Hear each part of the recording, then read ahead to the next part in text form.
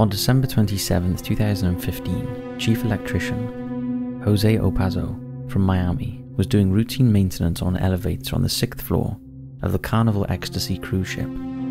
Jose was standing on top of the car when it started to move upwards. Unfortunately for Jose, he had disabled the safety feature on the elevator before he started working on it, so there was no way the elevator was going to stop. Tragically, Jose was killed when he was crushed between the walls of the elevator shaft. Passengers aboard the ship started to notice large amounts of blood streaming down the front of the elevator doors on the 7th and 8th floors. Like a scene from a horror movie, they couldn't believe what they were seeing.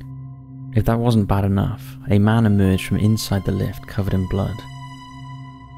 After realizing what was happening, crew members ushered passengers away from the area and cordoned off the elevator.